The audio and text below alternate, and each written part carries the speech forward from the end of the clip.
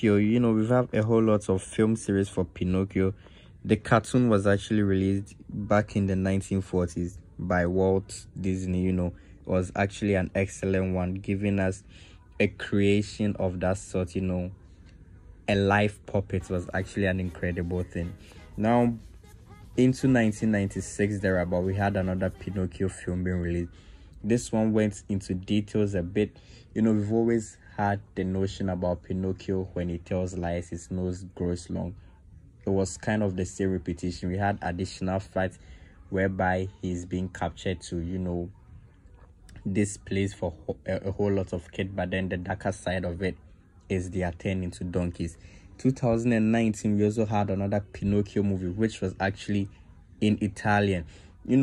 I loved that version very much. Apart from the original one, it was quite interesting. We've always had Geppetto being a very good father, and then all that with that kind of same storyline.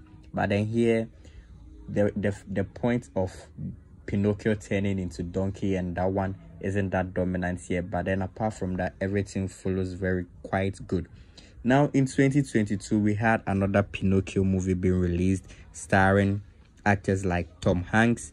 We have Cynthia, Erivo, we have Luke Evans, and a whole lot of wonderful artists.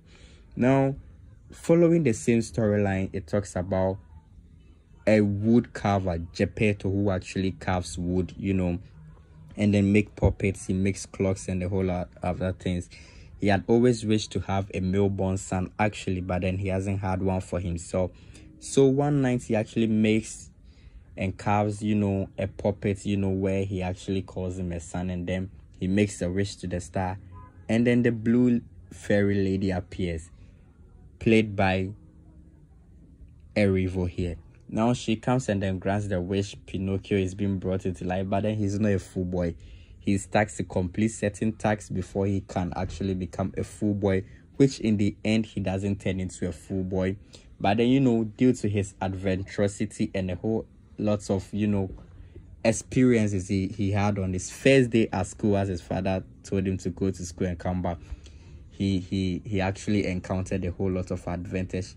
This is what makes the whole Pinocchio story so solid, that it is actually an entertaining show to watch for yourself. Well, it was a good work done, trying to integrate the same original story, bringing it back into life in a full film, to make viewers reflect on whatever thing they did in the past was actually a good thing they did. And then the actors that they've equipped into this film has actually made everything wonderful. Tom Hanks is an especially wonderful actor. Cynthia Erivo is very excellent, and then everything. I think you should watch it for yourself if you haven't. And that's that for now. Enough of the spoilers from me. I actually wish I couldn't spoil any of them for you, but well, Pinocchio almost turned into a donkey right here. So yeah, Pinocchio is out, and then you can watch it for yourself. Make sure you do leave a comment if you are already watched it. Don't forget to subscribe. Till another time.